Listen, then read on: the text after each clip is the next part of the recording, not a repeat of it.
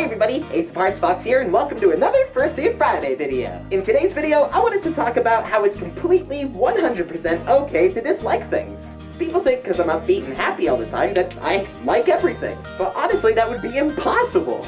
At the same time, however, there's always a polite way to express that you don't particularly like something. And depending on what we say and how we say it, it can actually be hurtful, even if that wasn't your intention. For example, I have a lot of friends that like types of music, art, and pop culture that I'm just not into.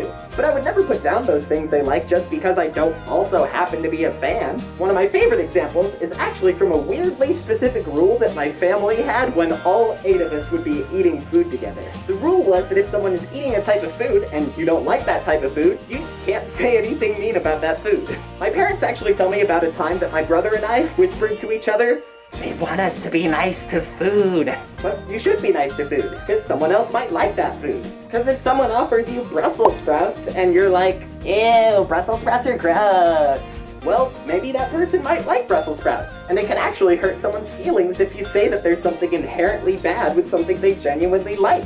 Or even with some really common scenarios that we might not even think about. For instance, I'm not particularly fond of most modern country music. But instead of saying, "Blah, that music sucks," there is, of course, a much nicer way to express my opinion. I mean, I have nothing against modern country music, I just could never connect with it, and that's totally fine. Because there are millions of other people who derive real enjoyment from listening to it. They could even have some sort of special connection to it that you might be totally unaware of. Maybe a song they listen to reminds them of a loved one, or maybe an album that they listened to got them through a difficult time in their life. Maybe they just really like having fun going to concerts with their friends. Not liking something should never impact someone's ability to enjoy the thing that makes them or other people happy. My point is that you should never feel like you need to like something just because other people like it, and you should never feel bad for not being into something.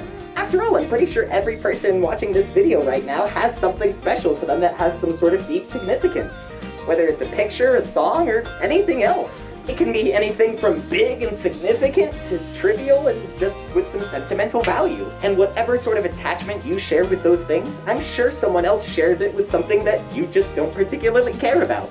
And that's totally okay. Because just like how we feel good about the things that we do like, we should never feel bad about the things we don't care about. Because at the end of the day, we all just want to enjoy the things that we like. So thanks so much everybody for watching this week's Fursuit Friday video. I hope you enjoyed it. I've been having a lot of fun coming up with little discussion topics like this, so if you have any requests or suggestions, go ahead and leave them in the comments down below. Also, if you would like to support the work that I do on this channel and on other platforms, my merch store and Patreon links are in the description box below. And speaking of patrons, I want to thank these amazing Patreon supporters for producing today's video. And I'd like to thank these beautiful patrons for sponsoring today's video. Well, that's all I got for you guys today, so thanks again for watching everybody. My name's Ace of Hearts Fox, and I will see you all in the next video.